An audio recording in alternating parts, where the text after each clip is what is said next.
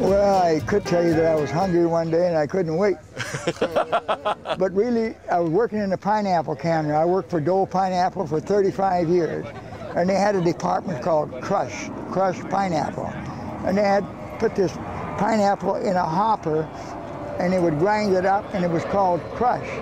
And this hopper had a pump that was driven by a motor. They had 6 V-belts. Not one like your automobile fan, 6 groove V-belt.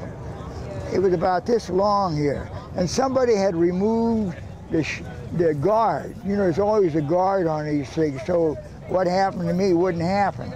They didn't put the guard back, and the crush hopper overflowed, and the crush got on a belt. So the belt was slipping. So I took a hose and hosed off the belt. Then I took a rag. It was creeping, and I was wiping the belt.